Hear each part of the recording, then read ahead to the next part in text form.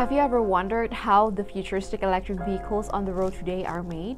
Well, buckle up because I'm about to take you on a ride through the fascinating process of creating an EV.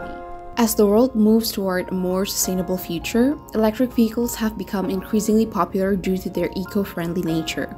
But what makes these vehicles unique is not just their powertrain, but also their design and construction. First process is manufacturing the car frame or chassis. For this, a special machine is used to cut and press raw material sheets to shape them into the car. Second is coloring the chassis. The car frame is coated with anti-rust liquid first before being sprayed with coloring from natural dyes.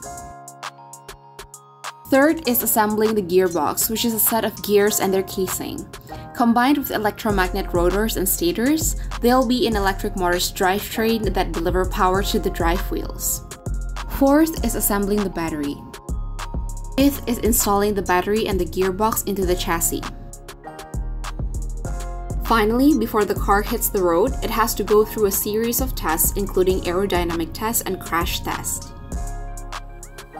And there you have it. From the battery to the software, every aspect of an electric vehicle is carefully crafted to ensure an eco-friendly and enjoyable driving experience.